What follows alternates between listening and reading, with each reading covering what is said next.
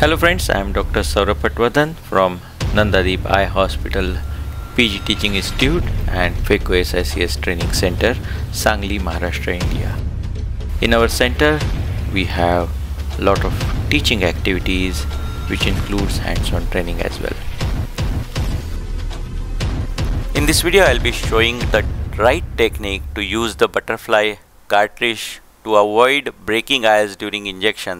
This type of cartridge is most commonly used for IOL insertion, and you can see in this video that the trailing haptic as well as part of optic got cut. This was submitted by Dr. Tiwari in one of our video competition.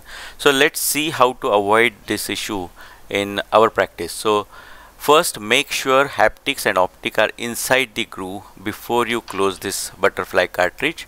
Second, after closing the cartridge, check if the haptic or any part of the optic is stuck between these flanges or not. So it should be completely inside the bore. And the third thing, after putting it over the injector, do not push the plunger in quick motion but observe the trailing haptic. Here you can see the trailing haptic was around the plunger or the silicone plug there, and I avoided pushing it quickly and made sure that the trailing haptic is free before I pushed it further. So these are the three important tricks.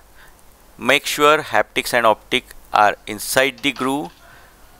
Then after closing the cartridge, check if a haptic or any part of optic is stuck between these flanges or not. And then don't push in quick motion but watch the trailing haptic. It should be free. It should not be stuck between the plunger and the wall. So make sure your surgery is safe. Thank you so much.